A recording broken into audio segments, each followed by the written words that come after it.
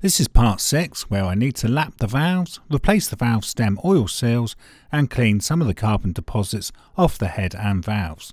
First I will make something to keep all the valves in order so I can put them all back into their original positions.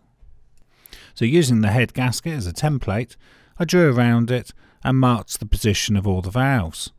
So this way I can just take the valves out of the cylinder head and pop them into the locating holes. A quick safety note, I left the inlet manifold gasket on for some silly reason, and at the end of the job I had to visit A&E because it's razor sharp. Please remove the gaskets and do not leave them floating around to slice your fingers in half like I did. Here's a photo showing that lethal gasket, which is extremely thin and, like I said, very sharp. So on to the cylinder head now.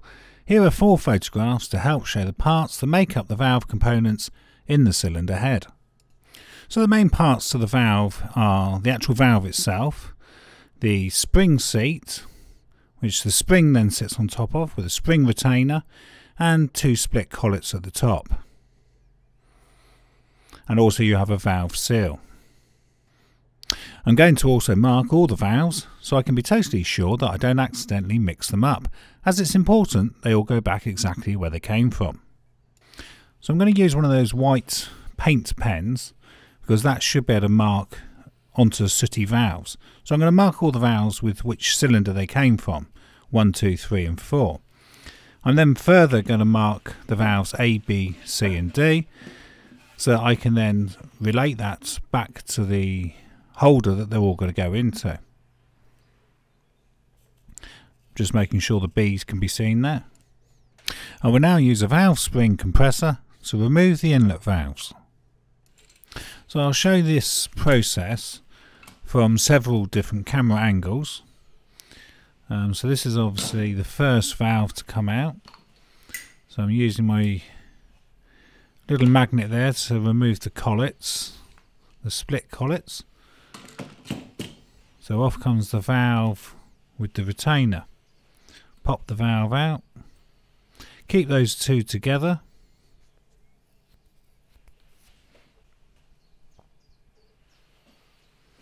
And make sure you put them in the marked location of whatever you're using.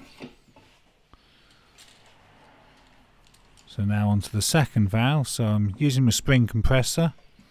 Push down. It can be quite stubborn sometimes.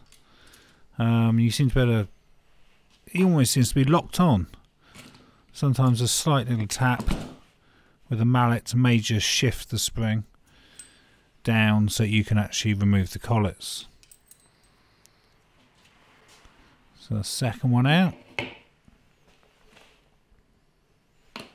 Yeah, that magnetic tool is very handy because you don't really want to put your fingers in there, especially when the spring's under so much pressure. So here's a closer view, and you can see the 2 split collets there. Off one comes, then the second one, and now the spring's ready to come off. Take the pressure off, and out we come.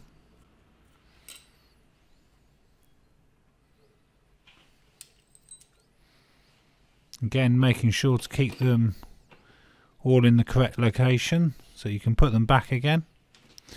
I'm even keeping the collets with the actual valves they came out of. So here's a different angle showing the other side where the valve is. So you just put that onto the head of the valve.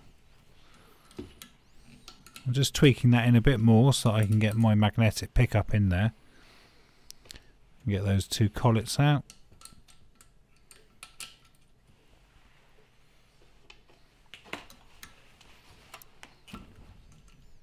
You probably should wear safety glasses while doing this, just in case something went wrong and the spring shot off, perhaps hit you in the face.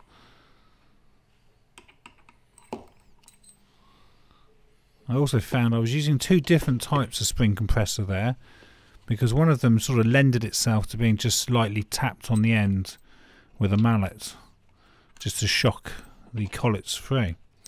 So that's all the inlet done now. And now the exhaust valves.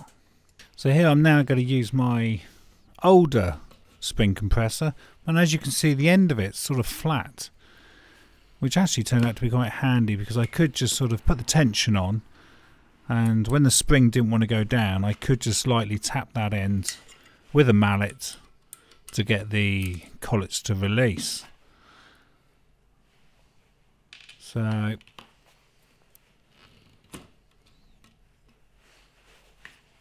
the other one is more versatile, it has more adapters on it. So here's a very close-up view. You can clearly see the two split collets there. Just watch your fingers though, because it is under a lot of tension. And the second collet.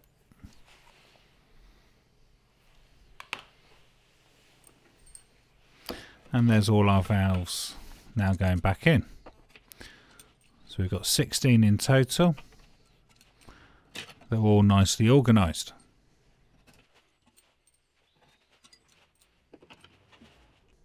Here's a quick view of the head with all the 16 valves removed. I thought the head actually looked reasonably clean for 110,000 miles. And now to remove some of the carbon deposits. So for cleaning the carbon off, I'm going to start with spraying it all with WD-40 and then using a Dremel and quite a small softish wire brush, I'm going to just pop that all round and gently try and clean off the carbon, which is actually coming off okay. So try and make sure you don't actually scratch anything. And then give that a clean. WD-40 seems to be quite good for this. It's coming up quite easily. That's looking better already. So I will try and go down into the ports as well. Just to try and clean that off a bit. To help with the flow of gases in and out.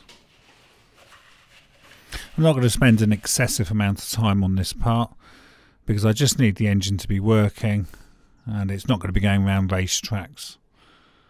So as long as it's cleaner than it was and fully functioning, that's really all I'm after. So that's got to be better than it was. So that should do. Now to clean the 16 valves. So I'm now going to use a Makita die grinder here with a wire brush. Again, I'm not going to go excessive because I certainly don't want to cause any damage, and I'm not going past where the carbon is on the actual valve stem, because I don't want to go where the seal is on the rubber seal that stops the oil coming down. So I'm keeping all the cleaning work to below where the actual carbon has built up. As you can see, I'm not going up that stem.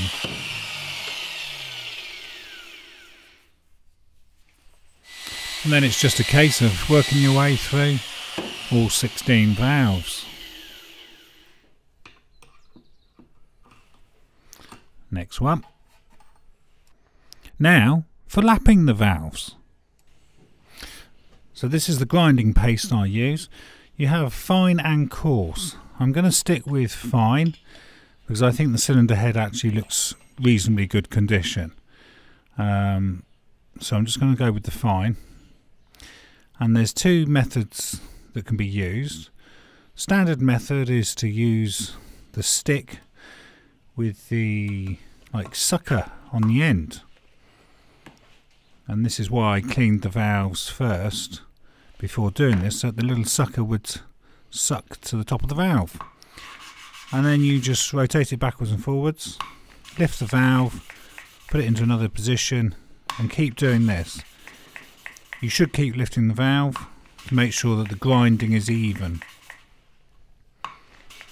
and also make sure you don't get any of the paste inside the engine. So you do this for a while, and then when you actually look at the seat and the rim of the piston of the valve, you'll notice that it's a nice dull colour and it's all clean. So there should be a good seal there now between the seat and the valve. See, a nice uniform colour. Okay, and then the other method is to use a oscillating attachment for your drill. So you put the grinding paste on as normal, and then you using your cordless drill. Now you have to hold the centre part of the tool, otherwise it would just spin with the drill. But if you notice, as I hold it, the sucker on the valve just oscillates backwards and forwards, like so. Now that speeds it up considerably. And if we give that a wipe over now, you can see a nice grey band where the grinding paste has done its job. So that's a nice even colour there. Make sure we get all the paste out of the seat on the cylinder head. So I'll show again. This time I'll do a close-up shot so you can really see the end of the tool. So pop that on, make sure we hold it, and you can clearly see it oscillate backwards and forwards while sometimes falling off. There we are. So it does make life a lot easier.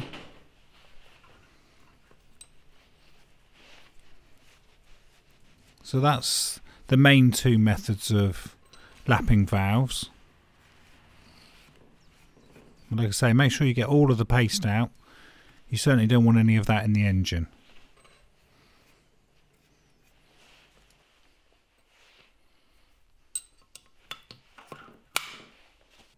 Removing the valve seals.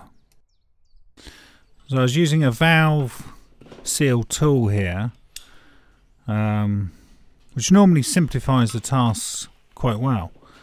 You know, you put it on, grip it, and pull, and they come off. But on this Honda engine, they were extremely tight. Those first few are actually loosened just to show for the video. But in reality, I'll show you what I was actually confronted with, which is this. Very tight, and the tool kept slipping off. Just keeps slipping. So I know this was quite a cheap tool. Whether they do a better quality one, I don't know. But it didn't seem to bite into the seal that well. And these seals were pretty snug on there. After pulling the valve seals off, I noticed there was some plastic residue around. So I used compressed air there just to clear all that away. Then to clean under the spring seats.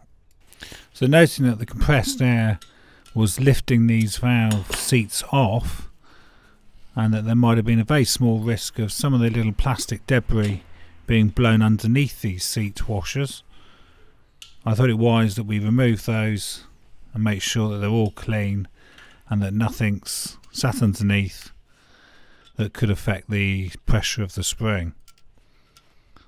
So I gave them all a little clean. I think due to the amount of work involved in this, it's certainly wise to make sure there's nothing left in the cylinder head that could cause a problem later on. Now to pop on the new valve seals. So I used a little bit of spray lubricant there just to help with these popping back on. Because bearing in mind how tight they were to try and take off, so that just,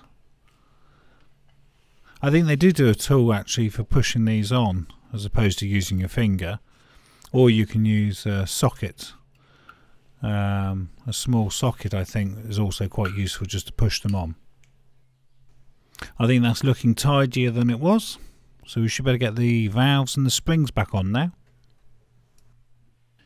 Time to pop the valves back in. I used like a spray lubricant to wash the valve guides out, just to make sure there was no debris or anything sat in there. And then each of the valves I gave a generous coating of engine oil onto the stems before popping them back in. And I did that for each of the valves, so they're nicely lubricated. Now to put the exhaust valve springs back on. So we put our spring back on along with our retainer at the top and compress the spring. Again, you should wear glasses when doing this because it's under tension. And then we've just got to put the two collets back in. Now it's normally easier if you put a bit of grease on the collets, because that way they actually stick to the end of the valve stem. So with a small pair of needle nose pliers, just pop one half on, then get the other half, grease it, and very carefully pop it in. You may need to use a very small screwdriver as well, just to finally lift it into position, and then as centrally as you can remove the spring compressor. So that's one valve in. So I'll show you from a different angle now. So spring and retainer on, compress the spring like so. I'll move the camera so that you can see better. They are very fiddly, these. So there we are, you should be able to see right in there now. Use a little screwdriver just to pop it into position. Like I say, the grease will hold it, or it should do. Then the second collet.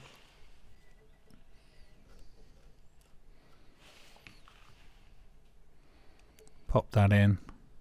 When you release the spring, you do need to be somewhat careful that you don't jolt it.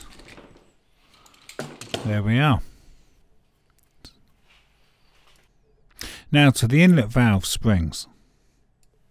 So the procedure is exactly the same with the inlet valves, which is pop our spring on with retainer, carefully compress the spring, making sure it's central, grease our collet, and pop the two collets on. Now, like I say before, you must be careful when you actually release that spring, because if your collets aren't quite on, or one of them's half off, there is a risk that that spring will shoot off. So when you release that spring, you really want the retainer part to be central, so that it grips the two collets and squeezes them together, like so. A couple of hours later, after my visit to A&E, and one tetanus injection later, which hurts, let's remove that darn inlet manifold gasket after it's cut me 3 times.